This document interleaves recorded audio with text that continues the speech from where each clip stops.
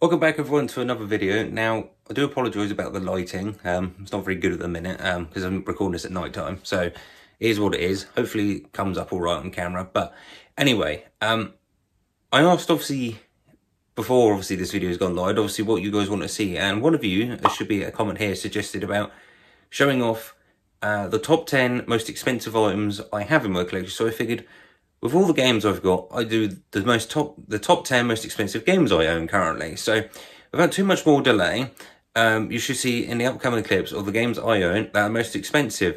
These are all on CeX prices because I felt like that was something we all use and is easy to go by, because eBay can be very hit and miss depending on condition. But I figured we'd go by the CeX prices, and that's what all these games you see are based on, their sell price. Obviously, I could go by their cash price, what they'll give me, but I figured if we just do the sale price, at least you know how much it costs to buy it from them at that kind of condition. So, without too much more delay, enjoy the 10 games coming up of what are the most expensive ones I own. So I'll see you soon.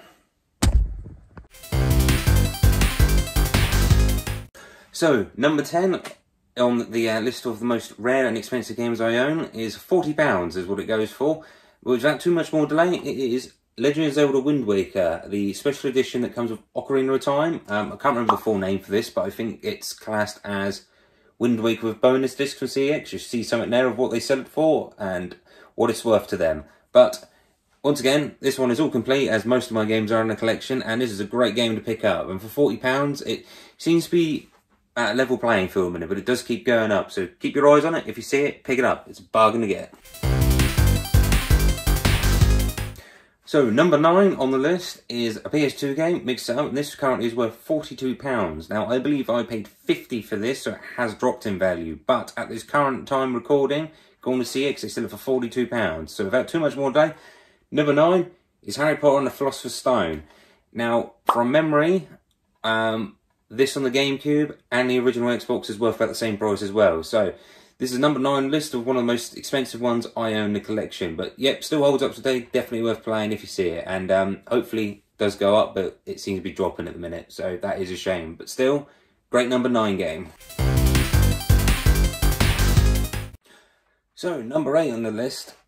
Originally, when I did look, it did go up in price slightly. But at this moment as I'm recording, it is worth £42. And number 8 is another great game, the Sly Trilogy for the PS3, the HD remaster version. I think I paid £40 for this when it came out, and it is slowly going up, and a lot of the HD games in on the PS3 do go up, so they are worth investing in. But number 8, classic great game, worth picking up and playing if you see it. So, number 7 on the list is another great game from what I've been told, and without too much more delay, this is currently worth £45, and it is Final Fantasy Origins on the PS1 with manual, because that now matters with prices of CeX's items. If you've noticed, they've started to include that in things. So with manual, it's worth more, and it's complete. This is the missus, it's not technically mine, but as my games and her games are in the same collection, it's a joint thing. So, number 7, Final Fantasy Origins, and what from being told from her, it's a great game to play. So, number 7, Final Fantasy. So, number 6 on the list is another great game, and this is currently worth £52 at CeX. Without too much delay, we have God of War Collection Volume 2. I think I paid a lot more for this, but I can't honestly remember. But it's another great game that does seem to be going up in value as time goes on. But it's worth picking up, and for the God of War games, still hold up on the PS3 now. So yeah, number 6, another great game, God of War. So, number 5 on the list. This one's worth £55, and at one point was worth nearly £85, I believe, at one point, but it has gone down in value as time goes on. But it is quite a short print game, so without too much more delay, 3D Dot Game Heroes. This is a great game, and is one I've thoroughly enjoyed playing. Obviously, there should be something about it, a little bit of gameplay here and there. I'll try to find something, but great game. This is definitely worth picking up, and it's one to invest in if you do find it cheap. It still holds up now, and it still looks amazing on the PS3, so definitely worth playing, definitely worth picking up. And for the condition of this is excellent. They are getting a bit harder to find as time goes on, but yeah, great game. Pick it up if you see it. One of my favourites. So, number 4 on our list is currently worth £60 at CeX, And this is one I picked up fairly recently, and it was a game that I've been hunting for a while and just couldn't find one locally. But without too much more delay, we have Wario World on the Nintendo GameCube. This is an excellent game and definitely worth picking up and playing it. Definitely has been going up in value over the years. It's one I have looked at for some time, and it has been going up nice and steady. So if you do see it cheap or for a reasonable price, it's one I do suggest worth investing in. It does seem to be going up for some reason. I think it's due to the small print of it or the cult following of Wario now or something. But definitely worth picking up. Definitely a great game. So we're in the top 3 now, and this game is currently worth £65, and I believe I paid 40 for this back in the day, which was I think about a year or two ago. But it's one that keeps going up in value and does go out of stock quite often.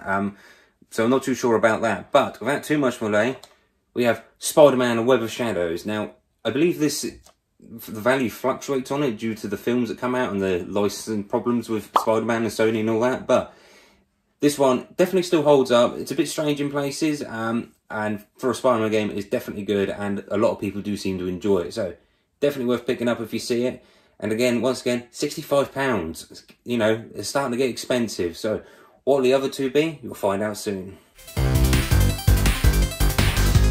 So we're on number 2 now. We're getting close to the most expensive game. So number 2 is worth a grand total of £100 with manual, because that makes a difference now, I believe, of about £5.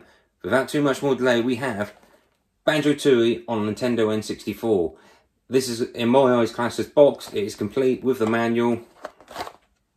As you can see, it's a bit hard to tell. I don't want to get out of the box because obviously what it is, but it also has a little bag for the game as well. So that currently retails for £100. I believe I paid £80 off eBay for it a while ago, so I still think this is an absolute bargain for what it is.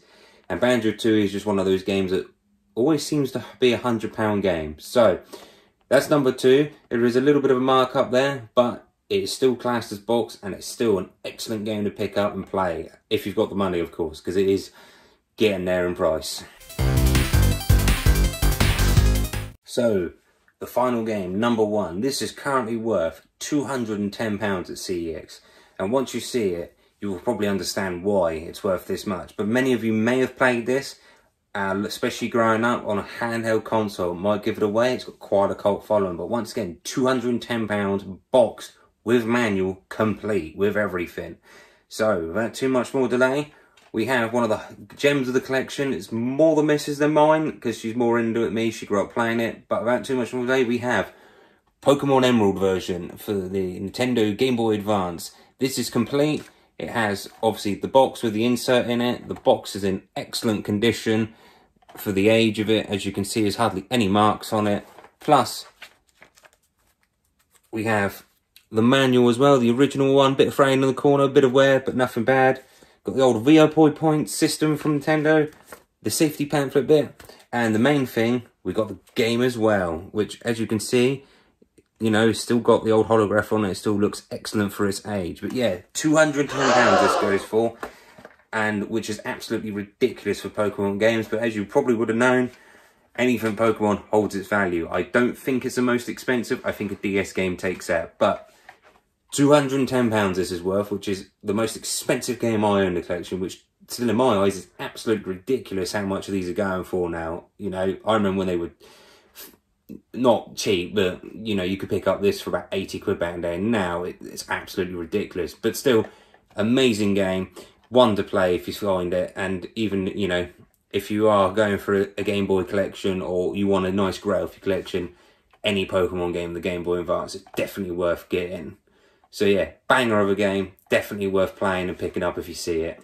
So that's it, guys. Those are the top 10 most expensive games I own in the collection. As you see, we've got the top 3 there. And once again, so we'll start off from cheapest. We've got 65 for Web of Shadows, 100 for Banjo-Tooie, and 210 for Pokemon Emerald, which again, still ridiculous. And some of you may recognise Emerald. That was from Elliot. Should be something there to his channel.